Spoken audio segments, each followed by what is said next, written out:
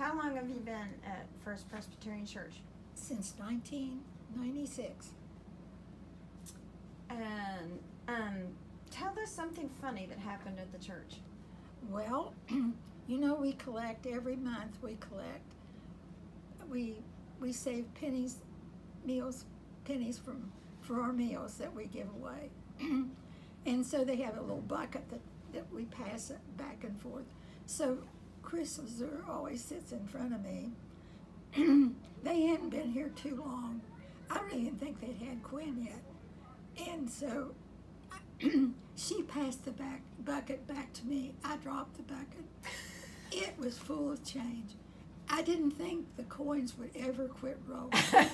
And we just got tickled and we laughed, and we couldn't get, I didn't get anything out of the sermon. I was humiliated, plus I was tickled.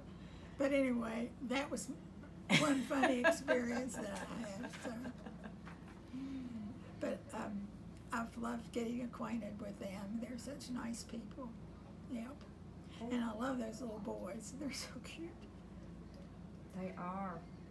Do you have a favorite memory or a favorite worship service or a favorite event?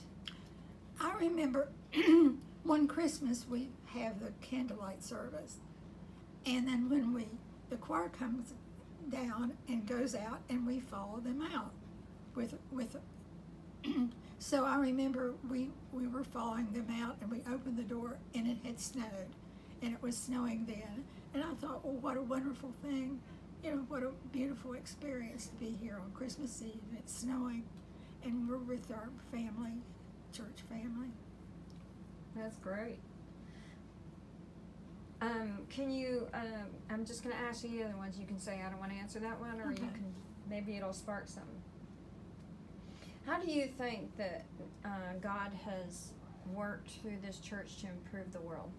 Oh my goodness. I think this church, for the size that it is, it does so much. And I think going into Haiti, you know, giving peace and goodwill to those people and helping them physically and mentally, I think that's wonderful. I think I see that as a real blessing.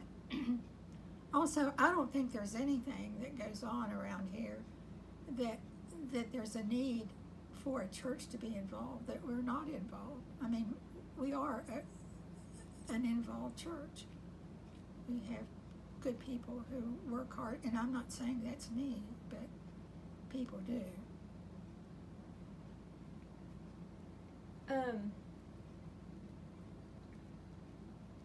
How do you feel that your life's been improved by God through the church?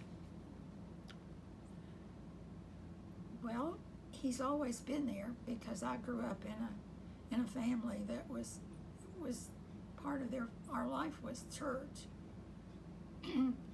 He's always been a big part of